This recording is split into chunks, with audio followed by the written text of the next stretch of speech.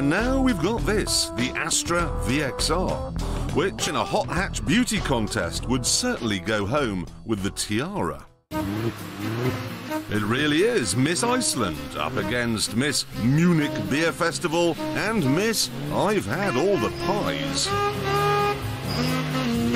And the Astra isn't just a pretty face either. All these cars have turbocharged 2-litre engines. They're all the same size and they all weigh about the same as well. But though all the animals are equal, the Vauxhall is more equal than the others. And that's because its engine churns out 240 brake horsepower. That is 20 more than the Renault. It's 40 more than the Golf.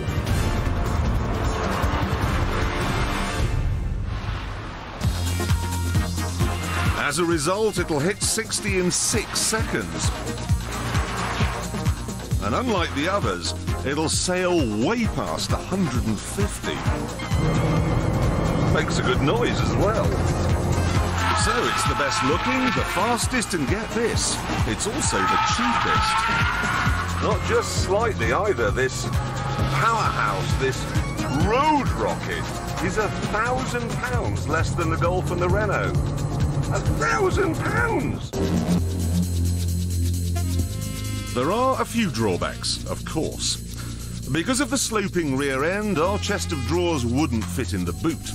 And the stereo navigation trip computer thing is completely unfathomable. And then there's the VXR's really big problem.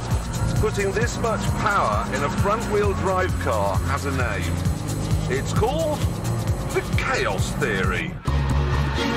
You're asking the front wheels to deal with the steering and 240 rampaging stallions. And you know what? They can't. So, if a butterfly flaps its wings in China, you're going into a tree. Just the wheels all over the place. Driving this car is a bit like getting a piggyback off Richard Hammond after he's had a couple of pints of Stella. You don't know what he's going to do next or where he's going. I've got torque steer when I accelerate. I've got understeer when I turn into a bend, and if I lift off, I've got oversteer. Oh, and in case you don't know what torque steer is, let me just show you, okay? Let me just pull up here, into first, hands off the wheel, okay? Just watch the steering wheel here as I accelerate. Turbo comes in, and we turn left. And again, left. That is torque steering the car.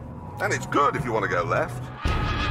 If you see one of these cars burning rubber and slewing round the estate where you live, don't call the police. See, it won't be a yobbo.